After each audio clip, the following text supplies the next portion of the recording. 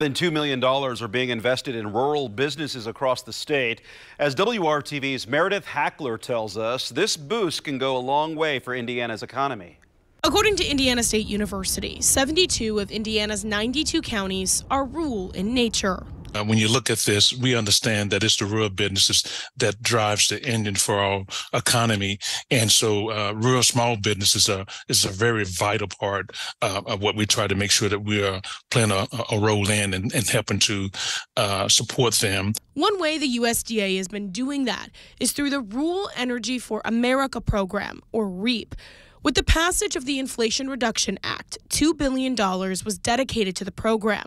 One of those businesses in Indiana that is benefiting from the funding is New Holland, a farming equipment company in Logansport. The raise that we have here will make the same energy that we use in a 12-month period over a year.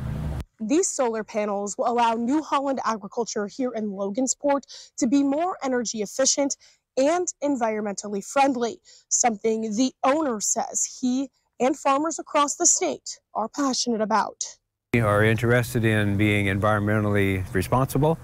That's part of what we do. I can't wait for the electric pickup trucks to come along in some numbers. We'll start trading some of our diesel and gas trucks in. Jim Strader's family has been running farming equipment stores since 1984. They started with one store and have now grown to 7. The company recently expanded to start providing solar installation, which has created jobs in rural areas across the state. They don't have doctorate degrees, the people that work for us. They're hands-on, they're out in the country. We install right through the winter. We've got one crew in Evansville, Indiana today. Got another crew in very northwestern corner of Illinois.